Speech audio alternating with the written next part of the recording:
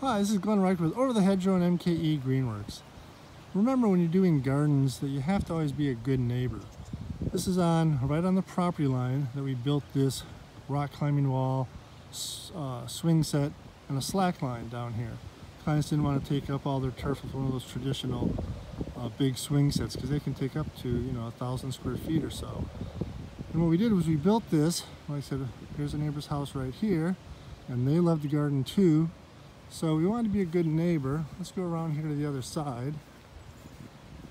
Got some great cranberry bush viburnums in here. You walk through here. You can see the neighbors have a great garden over here. And over on this side, we just made it a plain, this is all cedar, so it ages nice. Then we've got clematis, or do you say clematis? Either one. Growing up here, we have some fish line like we've shown in other videos where it'll just grow up the fish line. It's getting started. This is about the third year for this garden on this end. We've got climbing hydrangea, then we've got regular blue or pink hydrangea depending on the acidity or alkalinity of your soil.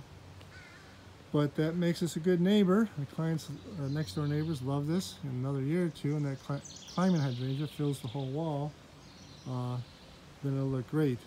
One thing I want to look at real quick, since it's in bloom, is I was standing at the other end of our property here, which is 300 feet, and saw these lilies from the other side. 300 feet away, these were so bright I had to mention that to the homeowner yesterday.